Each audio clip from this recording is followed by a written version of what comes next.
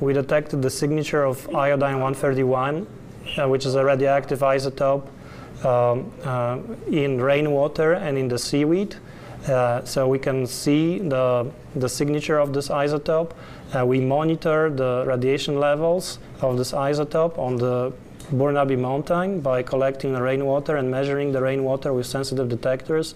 So far, our levels are small compared to the similar measurements made after other accidents, for example, Chernobyl accidents. And if I can point to the graph, this is the seaweed which was measured on March 24th, and you see a blue line here at 364 kV, and then you can see the red background, and this was the seaweed which was measured on March 17th from the same place. And this spectrum and comparison of these two spectra showed that the iodine-131 was not present on March 17th, but was present on March 24th.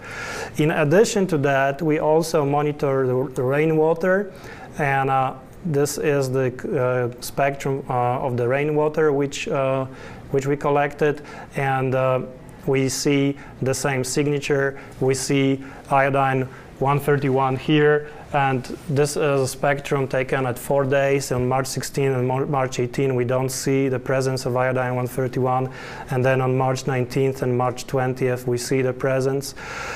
So this is the indication when the iodine has been actually moved from Japan to BC. There are many sources of radiation in nature, and if you compare the radiation level which you are getting from iodine-131 to the other radiation which you get on the regular basis, it's really low amount. The main point, I think, which we are trying to make is that right now we have a tool to measure the radiation levels of iodine-131, so we know exactly what the radiation levels are.